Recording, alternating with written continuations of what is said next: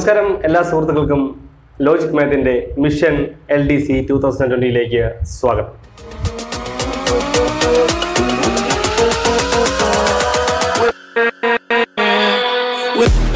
നമ്മളിത് 4ാമത്തെ എപ്പിസോഡാണ്. കഴിഞ്ഞ ദിവസം നമ്മൾ പഠിച്ചത് കൊല്ലം, തൃശ്ശൂർ, കാസർഗോഡ് ചോദിച്ച ആദ്യത്തെ 10 ചോദ്യങ്ങളായിരുന്നു.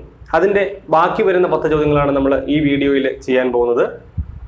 അപ്പോൾ ഈ ചോദ്യങ്ങളുമായി ബന്ധപ്പെട്ട് ഡീറ്റെയിൽഡ് ക്ലാസ്സിന്, അതായത് ടോപ്പിക് ബേസ്ഡ് ക്ലാസ്സുകൾക്ക് നിങ്ങൾ ഡിസ്ക്രിപ്ഷൻ ബോക്സിൽ നോക്കിയാൽ അതിൻ്റെ ലിങ്ക് കൊടുത്തിട്ടുണ്ട്. അപ്പോൾ ഈ ചോദ്യങ്ങൾ മാത്രം, ഇപ്പോൾ ചോദിച്ച ചോദ്യങ്ങൾ മാത്രമായിരിക്കും നമ്മൾ വിശകലനം ചെയ്യുന്നത്. അതുമായി ബന്ധപ്പെട്ടിട്ടുള്ള ടോപ്പിക്കുകളുടെ ക്ലാസ്സുകൾ നിങ്ങൾ ഡിസ്ക്രിപ്ഷൻ ബോക്സിൽ ഓരോ വീഡിയോസ് ലിങ്കുകൾ കാണുക. സോ നമുക്ക് വീഡിയോയിലേക്ക് പോകാം. It's me Arun, you are going to watch logic math and creations. ഈ ശ്രേണിയിലുള്ള അടുത്ത പദം എന്ത് എന്നാണ് നമ്മുടെ ചോദ്യം എന്ന് പറയുന്നത്. സാധാരണയായിട്ട് ഏതൊരു സീക്വൻസ് കിട്ടിയാലും നമ്മൾ ആദ്യം ചെയ്യുന്ന മെത്തേഡ് എന്ന് പറയുന്നത് ഡിഫറൻസ് എടുത്ത് നോക്കുന്നത് തന്നെയാണ്. നമുക്കും അതിൽ നിന്ന് തുടങ്ങാം. നമുക്ക് ഡിഫറൻസ് നോക്കാം. 2 ടേമുകൾ തമ്മിലുള്ള ഡിഫറൻസ്, അതായത് 10ഉം 25ഉം തമ്മിലുള്ള ഡിഫറൻസ് എന്ന് പറയുന്നത് നമുക്ക് പറയാം ഇതിന്റെ ഡിഫറൻസ് 15ആണ്. ഇനി 25ഉം 46ഉം തമ്മിലുള്ള ഡിഫറൻസ് നോക്കുകയാണെങ്കിൽ അത് 21ആണ്. ദെൻ 46ഉം 73ഉം തമ്മിലുള്ള ഡിഫറൻസ് നോക്കുകയാണെങ്കിൽ 46 4 50, 50 23 27ആണ് ഇവിടുത്തെ ഡിഫറൻസ് എന്ന് പറയുന്നത്. ഇവിടുത്തെ ഡിഫറൻസ് നമ്മൾ നോക്കുകയാണ് 73 106 73ഉം 27ഉം 100, 6 33. സോ നമുക്ക് പറയാം 33ആണ് ഡിഫറൻസ് എന്ന് പറയുന്നത്. അപ്പൊ തീർച്ചയായിട്ടും നമുക്ക് ഇതിനകത്തൊരു പ്രത്യേകത മനസ്സിലാക്കാം.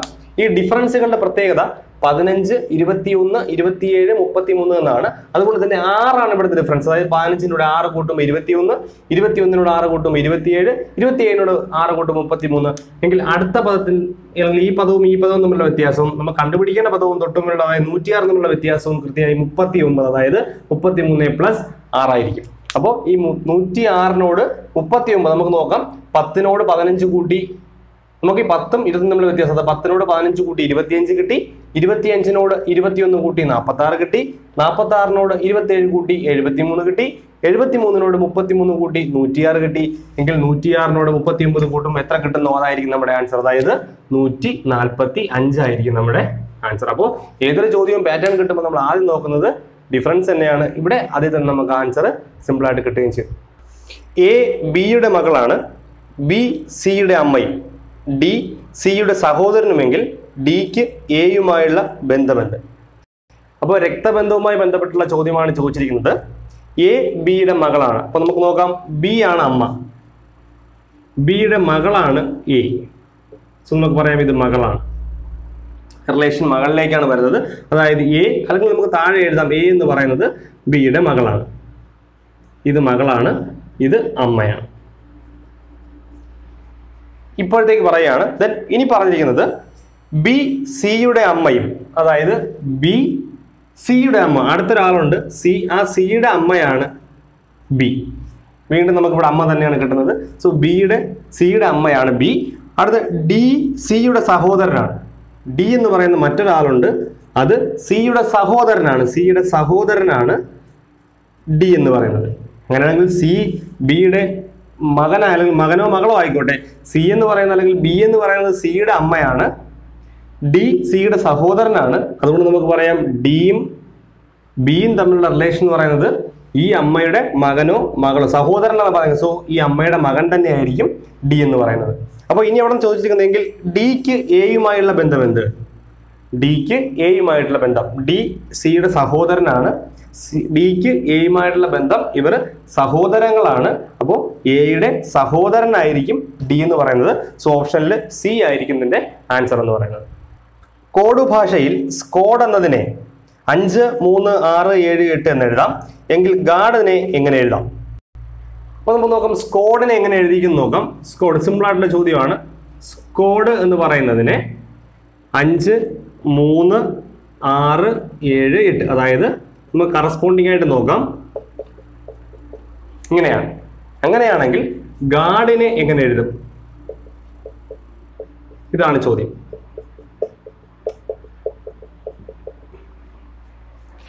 ഗാർഡ് എങ്ങനെ എഴുതുമെന്നാണ് ചോദ്യം. നമുക്ക് നോക്കാം. ഉള്ള അക്ഷരങ്ങൾ നമുക്ക് നോക്കാം. ഇവിടെ A ഉണ്ട്, G എന്നാൽ ഇവിടെ ഇല്ല. സോ നമുക്ക് ഈ G കളഞ്ഞിട്ട് A നോക്കാം. A ഇവിടെ 7 ആണ്. സോ ഇവിടെയും 7 ആയിരിക്കും. U എന്ന് പറയുന്നത് ഇവിടെ 6 ആണ്. സോ ഇവിടെയും 6 ആയിരിക്കും. Then R എന്ന് പറയുന്നത് ഇവിടെ ഇല്ല. Then D നമുക്ക് നോക്കാം. D 8 ആണ്. സോ നമുക്ക് ഇതിന്റെ ഓപ്ഷൻ നോക്കാം. ഓപ്ഷൻ നമ്മൾ പറഞ്ഞിരിക്കുന്നത് രണ്ടാമത് 7 വരുന്ന എല്ലാത്തിലും രണ്ടാമത് 7 തന്നെയാണ്. സോ ഈ ഒരെണ്ണം ഒഴിച്ച് അവസാനത്തെ ഒരു ഓപ്ഷൻ ഒഴിച്ച് ബാക്കി എല്ലാത്തിലും, അപ്പൊ നമുക്ക് ഇതിനെ അങ്ങ് അവോയ്ഡ് ചെയ്യാം. ഇതിനെ അങ്ങ് അവോയ്ഡ് ചെയ്ത് കളയാം. ഇത് നമുക്ക് വേണ്ട. കാര്യം രണ്ടാമത് 7 വന്നിരിക്കുന്നതാണ് നമ്മുടെ ആൻസർ എന്ന് പറയുന്നത്. സോ ഇനി മൂന്നാമത് 6 വരുന്ന നമ്പർ നോക്കാം. മൂന്നാമത് 6 വരുന്നത് എല്ലാത്തിലും മൂന്നാമത് 6 തന്നെയാണ് വന്നിരിക്കുന്നത്. ദെൻ അവസാനത്തിൽ 8 വന്നിരിക്കുന്ന നമ്പറാണ് നമ്മൾ നോക്കേണ്ടത്. ആ നമ്പറാണ് നോക്കേണ്ടത്. അവസാനത്തിൽ 8 വന്നിരിക്കുന്നത് ഇത് മാത്രമാണ്. സോ ഇതാണ് അതിന്റെ ശരിയായ ആൻസർ എന്ന് പറയുന്നത്. ക്ലോക്കിൽ 10 മണിയാകുമ്പോൾ മണിക്കൂർ സൂചിയും മിനിറ്റ് സൂചിയും നിർണ്ണയിക്കുന്ന കോൺ എത്ര ഡിഗ്രി? അപ്പൊ ഇതിനുള്ള എളുപ്പവഴി നമ്മൾ പറഞ്ഞിട്ടുള്ളതാണ്. നമ്മുടെ സമയം 10 ആണ്. ഇതില് മണിക്കൂർ സൂചിയും മിനിറ്റ് സൂചിയും മണിക്കൂർ സൂചിയും തമ്മിലുള്ള ആംഗിളാണ് ചോദിച്ചിരിക്കുന്നത്. എളുപ്പവഴി എന്ന് പറയുന്നത് 10നെ അതുപോലെ ഇറക്കി എഴുതുക.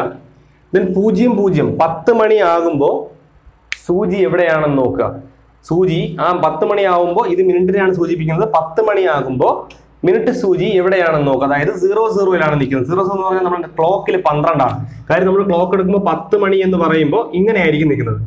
അപ്പോൾ 10 മണിയെ 00 ഡിനോട്ട് ചെയ്യുന്നത് എപ്പോഴും 12-നെയാണ്. ഒരു പക്ഷേ ഇത് 10 5 എന്നായിരുന്നെങ്കിൽ നമ്മൾ 1 എന്ന സംഖ്യ എടുത്തേ. 10 ആയിരുന്നെങ്കിൽ 2 എന്ന സംഖ്യ എടുത്തേ. അപ്പൊ നമ്മൾ നോക്കേണ്ടത് ഈ 0 0 എന്തിനാ ഡിനോട്ട് ചെയ്യുന്നു? ക്ലോക്കിൽ 0 0 ഡിനോട്ട് ചെയ്യുന്നത് 12-നെയാണ്. സോ നമ്മളിവിടെ എഴുതുന്നു 12.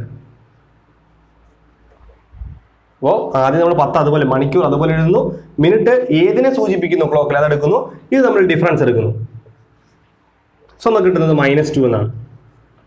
കിട്ടുന്ന ഡിഫറൻസ് എന്തോ ആയിക്കോട്ടെ, ആ ഡിഫറൻസിനെ 30 കൊണ്ട് മൾട്ടിപ്പിൾ ചെയ്യുക. എന്തോ ആയിക്കോട്ടെ, അതിനെ ഏത് നമ്പർ കിട്ടിയാലും 30 കൊണ്ട് മൾട്ടിപ്പിൾ ചെയ്യുക. സോ നമുക്ക് കിട്ടുന്നത് -60 എന്നാണ്. ഇനി ചെയ്യേണ്ടത് ഇവിടെ മിനിറ്റ് എത്രയും നോക്കുക. 0 ആണ്. അതിന്റെ ഹാഫ് എടുക്കുക. എത്ര ആയിക്കോട്ടെ, 10 ആണെങ്കിൽ ഹാഫ് എടുത്ത് 5 ആക്കുക. സോ ഇവിടെ നമ്മൾ എടുക്കുന്നത് 0 അതായത് 0-ന്റെ ഹാഫ് ആണ്. 0-ന്റെ ഹാഫ് 0 തന്നെയാണ്. അത് ഇതിനോടൊപ്പം കൂട്ടുക. അപ്പൊ നമുക്ക് കിട്ടുന്നത് -60. അതായത് ആംഗിൾ മൈനസ് എടുക്കാതെ നമ്മൾ പോസിറ്റീവ് എടുക്കുന്നു. അതായത് 60 ഡിഗ്രി ആയിരിക്കും ഇവിടുത്തെ ആംഗിൾ എന്ന് പറയുന്നത്. അപ്പൊ ഇതുപോലെ നമ്മൾ കഴിഞ്ഞ VOയിലൊക്കെ ചോദിച്ചിട്ട് അല്ലെങ്കിൽ കഴിഞ്ഞ LDയിലൊക്കെ നമ്മൾ ഇതുപോലെ ക്വസ്റ്റ്യൻ പറഞ്ഞിട്ടുണ്ട്. സോ ഇതാണ് ഇതിന്റെ എളുപ്പ വഴി എന്ന് പറയുന്നത്. തന്നിരിക്കുന്ന വാക്യത്തിൽ ഇൻറ്റു ചിഹ്നം പ്ലസിനെയും പ്ലസ് ചിഹ്നം ഡിവിഷനെയും മൈനസ് ചിഹ്നം ഇൻറ്റുവിനെയും ഡിവിഷൻ ചിഹ്നം മൈനസിനെയും സൂചിപ്പിക്കുന്നുവെങ്കിൽ 6 × 4 - 5 + 2 / 1 വിലയുണ്ട്. അപ്പൊ ഇവിടെ നമ്മുടെ ചോദ്യം എന്ന് പറയുന്നത് 6 × 4 - 5 + 2 / 1. പക്ഷേ ഈ ചിഹ്നങ്ങളൊക്കെ ഡിനോട്ട് ചെയ്യുന്നത് വേറെയാണ്. ആ ഡിനോട്ട് ചെയ്യുന്നത് നമുക്ക് നോക്കാം. ഇൻറ്റു ചിഹ്നം എന്ന് പറയുന്നത് പ്ലസിനെയാണ് ഡിനോട്ട് ചെയ്യുന്നത്. ദെൻ പിന്നെ പറയുന്നത് പ്ലസ് ചിഹ്നം ഡിവിഷനെയാണ്. ദെൻ മൈനസ് ചിഹ്നം ഇൻറ്റുവിനെയും ഡിവിഷൻ ചിഹ്നം മൈനസിനെയും ഡിനോട്ട് ചെയ്യുന്നു. സോ ഇതാണ് നമുക്ക് പറഞ്ഞിരിക്കുന്നത്. അങ്ങനെയെങ്കിൽ നമുക്ക് നോക്കാം. നമുക്ക് ഇതിനൊന്ന് മാറ്റി എഴുതാം. 6 ഇൻറ്റു നമ്മൾ പ്ലസിനെയാണ്. സോ 6 + 4. മൈനസ് എന്ന് പറയുന്നത് ഇൻറ്റുവിനെയാണ്. So into 5. പ്ലസ് എന്ന് പറയുന്നത് ഡിവിഷനെയാണ്. സോ /2. ദെൻ ഡിവിഷൻ എന്ന് പറയുന്നത് മൈനസിനെയാണ്. സോ -1. അപ്പോൾ നമുക്ക് ഇതിനെ ഇത് പെർഫെക്റ്റ് ആണ്. നമുക്കിത് ബോഡ് മാസ് തിയറം ആണ്. അപ്പോൾ ബോഡ് മാസ് റൂൾ അനുസരിച്ച് നമ്മൾ ഡിവിഷനാണ് ആദ്യം ചെയ്യേണ്ടത്. ബട്ട് ഇവിടെ 5/2 ഡിവൈഡ് ചെയ്യാൻ പറ്റാത്തതുകൊണ്ട് നമുക്ക് ഇങ്ങനെ എഴുതാം. മനസ്സിലാക്കാൻ വേണ്ടി നമുക്ക് ഇങ്ങനെ എഴുതാം. 6 + 4 × 5/2. ഇതാണ് കൂടുതൽ എളുപ്പം. -1 എഴുതുന്നു. ഇനി നമുക്കിത് ക്യാൻസൽ ചെയ്യാം. ദാറ്റ് ഇസ് 2 എന്ന് കിട്ടുന്നു. That is 6 + 2 × 5 10 -1. അതായത് 6 + 10 16 -1 15. ഇതായിരിക്കും ആൻസർ. ഒരു ക്ലാസ്സിൽ അനന്തുവിന്റെ റാങ്ക് മുൻപിൽ നിന്നും 17-മതും പുറകിൽ നിന്ന് 28-മതുമാണ്. ക്ലാസ്സിലെ കുട്ടികളുടെ എണ്ണം എത്ര? അപ്പോൾ വരിയും നിരയുമായി ബന്ധപ്പെട്ടിട്ടുള്ള ഒരു ചോദ്യമാണ്. അപ്പോൾ ഇതില് ഒരു കുട്ടി മുന്നിൽ നിന്ന് എത്രാമത്, പിന്നിൽ നിന്ന് എത്രാമത് എങ്കിൽ ആകെ കുട്ടികളുടെ എണ്ണം. ഇത് കണ്ടുപിടിക്കാനുള്ള മെത്തേഡ് എന്ന് പറയുന്നത് നമ്മൾ പഠിച്ചിട്ടുണ്ട്. ടോട്ടൽ ഈസ് ഈക്വൽ ടു ഫ്രണ്ടിൽ നിന്ന് എത്ര, അത് നമുക്കറിയാം 17-മതാണ്. ദെൻ പുറകിൽ നിന്ന് എത്ര എന്ന് നോക്കുക, അത് 28-മതാണ്. സോ 17 + 28 -1. സോ പിന്നിൽ നിന്ന് എത്ര, മുന്നിൽ നിന്ന് എത്ര കൂടെ ആഡ് ചെയ്യുക, അതിൽ നിന്ന് 1 മൈനസ് ചെയ്യുക. നമുക്കറിയാം 28 + 17 എന്ന് പറയുന്നത് 45 ആണ്. -1 44. അപ്പൊ ആകെ കുട്ടികളുടെ എണ്ണം 44 ആയിരിക്കും. ഇതിൽ 4 എണ്ണത്തിൽ നിന്നുള്ള ഒറ്റയാണ് കണ്ടെത്താനാണ് പറഞ്ഞിരിക്കുന്നത്. റിയൽ ആയിട്ട് നമ്മൾ പറയുകയാണെങ്കിൽ മാത്സുമായിട്ട് ബന്ധപ്പെട്ട ചോദ്യമല്ല, ഫിസിക്സുമായിട്ട് ബന്ധപ്പെട്ട ചോദ്യമാണ്. അതായത് GKയിൽ ചോദിക്കേണ്ട ഒരു ചോദ്യമാണ്. അപ്പൊ നമ്മൾ ഇതിനകത്ത് നിന്ന് ഓഡ് 1 ഔട്ടാണ് ചോദിച്ചിരിക്കുന്നത്. ഏതാണ് ഓഡ് 1? അപ്പൊ നമുക്ക് ബേസിക് ആയിട്ട് നോക്കുമ്പോൾ നമ്മൾ GK ഒക്കെ പഠിക്കുന്നത് നമുക്ക് അറിയാൻ പറ്റും. കാര്യം പ്രാഥമിക വർണ്ണങ്ങൾ, ദ്വിതീയ വർണ്ണങ്ങൾ എന്നൊക്കെ പറയുന്ന സംഗതികളുണ്ട്. അപ്പൊ അതിൽ പ്രാഥമിക വർണ്ണത്തിൽപ്പെടുന്ന ഒരു 3 കളറാണ്, പ്രാഥമിക വർണ്ണത്തിൽ വരുന്ന 3 കളറാണ് എന്ന് പറയുന്നത് പച്ച, നീല, ചുവപ്പ്. അതിനൊരു കോഡൊക്കെ വെച്ച് നമ്മൾ പഠിക്കാറുണ്ട്. സാധാരണ പനിച്ചു എന്ന് പറയുന്ന ഒരു കോഡൊക്കെ നമ്മൾ യൂസ് ചെയ്യാറുണ്ട്. അതായത് പ്രാഥമിക വർണ്ണങ്ങൾ കണ്ടുപിടിക്കുന്നതിന് വേണ്ടിയിട്ട് പനിച്ചു, അതായത് പച്ച, നീല, ചുവപ്പ്, ഇതാണ് സാധാരണയായിട്ട് പറയുന്നത്. സോ ഇതല്ല, ഈ 3 കളർ എന്ന് പറയുന്നത് പ്രാഥമിക വർണ്ണമാണ്. മഞ്ഞ എന്ന് പറയുന്നത് ദ്വിതീയ വർണ്ണമാണ്. അതായത് ഈ പ്രാഥമിക വർണ്ണങ്ങൾ ചേർന്ന് ഉണ്ടാകുന്ന വർണ്ണമാണ് ദ്വിതീയ വർണ്ണം എന്ന് പറയുന്നത്. സോ അത് മഞ്ഞയാണ്. സോ ഇതാണ് അതിന്റെ ഓഡ് വൺ ഔട്ട് എന്ന് പറയുന്നത്. സോ ഇവിടെ സമാന ബന്ധം കണ്ടെത്താനുള്ള ചോദ്യമാണ്. റെക്ടാംഗിൾ, സ്ക്വയർ, എലിപ്സ്, ഡാഷ് എന്നാണ്. അപ്പൊ നിങ്ങൾക്ക് ഇവിടെ താഴെ കാണാം, ഓപ്ഷനിൽ നമ്മൾ ഓപ്ഷനിലുള്ള കാര്യങ്ങളൊക്കെ കാണാം. അപ്പോൾ ഓപ്ഷൻ നോക്കാതെ നമുക്ക് പറയാൻ പറ്റും പെട്ടെന്ന്. റെക്ടാംഗിൾ, സ്ക്വയർ, അതായത് റെക്ടാംഗിളിന്റെ എല്ലാ സൈഡും ഈക്വൽ ആകുമ്പോൾ അത് സ്ക്വയർ ആയിട്ട് മാറുന്നു. എലിപ്സ് എന്ന് പറയുന്നത് നമ്മൾ പഠിച്ചിട്ടുള്ള എലിപ്സിന്റെ ഷേപ്പ് ഇങ്ങനെയുള്ള ഷേപ്പാണ് എലിപ്സ്, LT ഷേപ്പ് എന്ന് പറയുന്നത്.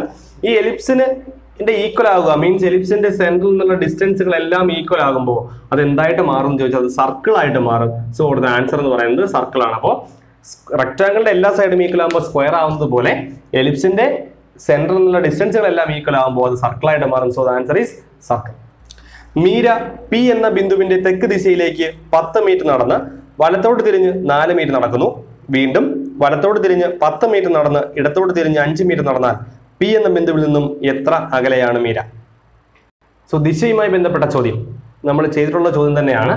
സോ നമുക്ക് ആദ്യം ദിശകൾ വരച്ചു വയ്ക്കാം. നമുക്കറിയാം നോർത്ത്, അതായത് വടക്ക്, തെക്ക്, കിഴക്ക്, പടിഞ്ഞാറ്. സോ ഇതാണ് നമ്മുടെ ദിശ എന്ന് പറയുന്നത്. സോ നമുക്ക് P എന്ന ബിന്ദു കൺസിഡർ ചെയ്യാം. അവിടെ നിന്ന് മീര തെക്കോട്ട് നടക്കുന്നു 10 മീറ്റർ. സോ 10 മീറ്റർ തെക്കോട്ട് നടക്കുന്നു. അവിടെ നിന്ന് വലത്തോട്ട് തിരിഞ്ഞ് ഇങ്ങോട്ട് നടന്നു വരുന്ന മീരയുടെ വലത് ഇങ്ങോട്ടായിരിക്കും. സോ അങ്ങോട്ട് തിരിഞ്ഞ് 4 മീറ്റർ നടക്കുന്നു. 4 മീറ്റർ നടക്കുന്നു. ദെൻ അതിനുശേഷം വീണ്ടും വലത്തോട്ട് തിരിഞ്ഞ്, അപ്പൊ ഇങ്ങോട്ട് പോകുന്ന മീരയുടെ വലത് അങ്ങോട്ടായിരിക്കും. അങ്ങോട്ട് തിരിഞ്ഞ് വീണ്ടും 10 മീറ്റർ നടക്കുന്നു. അതായത് ഈ അകലം തന്നെയാണ് വീണ്ടും നടക്കുന്നത്. So distance R equal. 10 metre നടക്കുന്നു. അതിനുശേഷം ഇടത്തോട്ട് തിരിഞ്ഞ് 5 മീറ്റർ നടന്നാൽ, ഇങ്ങോട്ട് പോകുന്ന മീരയുടെ ഇടത്തോട്ട് ഇങ്ങോട്ടാണ് 5 മീറ്റർ നടന്നാൽ തുടങ്ങിയ സ്ഥലത്ത് നിന്നും, അതായത് Pയിൽ നിന്നും എത്ര അകലെയാണ് മീര? സോ ഇവിടെ നിന്ന് ഇവിടേക്കുള്ള അകലമാണ് ചോദിച്ചിരിക്കുന്നത്. അതായത് ഈ അകലം എന്നാണ് നമുക്ക് കണ്ടുപിടിക്കേണ്ടത്. സിമ്പിളായി പറയാം, ഇത് 4 ആയതുകൊണ്ട് ഇവിടെ 4 ആയിരിക്കും. ഈ അകലം 5 ആണെന്ന് ക്വസ്റ്റിനിൽ പറഞ്ഞിട്ടുണ്ട്. സോ 5 + 4 9 മീറ്റർ അകലെയായിരിക്കും മീര നിൽക്കുന്നത്. സോ നമ്മൾ രണ്ടാമത്തെ, അതായത് നമ്മുടെ 4ാമത്തെ എപ്പിസോഡ് കംപ്ലീറ്റ് ചെയ്തിരിക്കുകയാണ്. തിരുവനന്തപുരം നമ്മൾ പറഞ്ഞിരുന്നു. ഇപ്പം നമ്മൾ പറഞ്ഞത് കൊല്ലം, തൃശ്ശൂർ, കാസർഗോഡാണ്. തിരുവനന്തപുരം, മലപ്പുറം നമ്മൾ ആദ്യം ചെയ്തത്. സോ അടുത്ത വീഡിയോയുമായിട്ട് നമുക്ക് അടുത്ത ബുധനാഴ്ച കാണാം. അതുവരേക്കും